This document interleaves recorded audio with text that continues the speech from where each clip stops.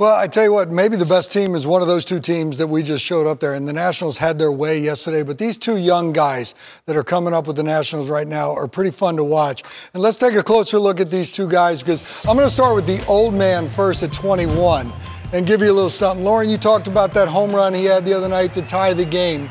Let's go back and let's freeze this thing when we get right here. Yes. Do you see this right here? We saw a 1-1 slider he fouled off. That's called a choke-up, sports fans. He's going to have a little bit more barrel awareness with this approach. It's 1 ball, 2 strikes, and he says, you know what, I'm not going to strike out. I cannot make the last out of this game by striking out. Let's play it forward and check this thing out in this at-bat, how it unfolds, because that, to me, is a mindset. He spits on that, and pow! The 2-2 pitch, he hits out of the yard, 2 outs, 2 strikes, and once again, when you look at this, that knob is still there. You can still see that his hand's up on the bat, and I love the mindset. I'm not talking mechanics. I'm not talking anything else. I think that gentleman right there has the idea, I'm going to compete. I'm not giving up. I'm not phoning in.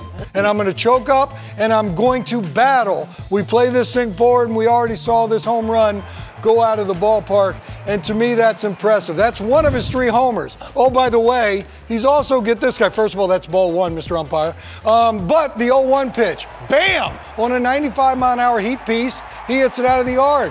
What does he do the next time he sees Syndergaard? 0-0 count, first pitch slide ball, and he jumps him.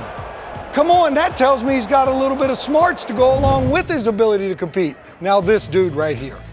We saw this bomb that he hits. Oh. That is unbelievable. And yes, fair or foul, I don't know, but when it goes over something like a foul pole, you can't, overturn it. It is a home run.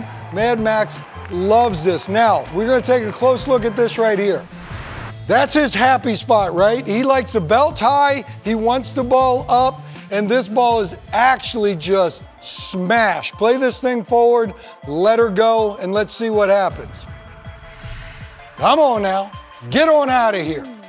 So, that's his big home run the other night. That's his first one of the year right there off of Aaron Nola. And I want to take another look at that because I think the same thing.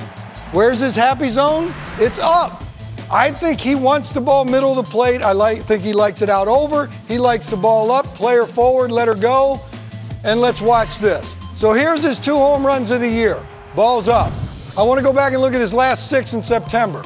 The ball says hit me. The ball says hit me. It says hit me again. And he's going bridge. He knows where he can go bridge. Let's freeze this for me for a minute. I want to set the scene right here. This is last night after he goes 3-run bomb and he just crushed something. Now, 3-run homer. He's got the first inning of last night's game, bases drunk, 3-1 count. How can this young man not say to himself, I'm going to get 7 ribbies in 2 swings? I'm going to go bridge here. Where does he like to go bridge? He wants that thing belt high. He wants to go yickety yak. Let's play it forward and see what happens on this 3-1 pitch. Remember, there's his happy zone, right? He's looking up. He's going to get 7 ribbies in 2 swings. Nope, it's not in his happy zone. It takes a pitch.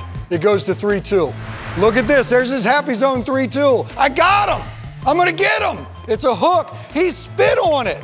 How can a young man that's 20 years old in that situation just spit on a ball that he's looking up in the zone? It looked like it was good to me. Carlos Pena's going to come out here. We're going to have a little bit more conversation about it because we were on the desk last night. We both marvel at the fact that we have a 21-year-old in Robles doing the things he does, a 20-year-old in Soto doing the things that he can do, and the big move last year was Bryce Harper left D.C. and went to Philadelphia.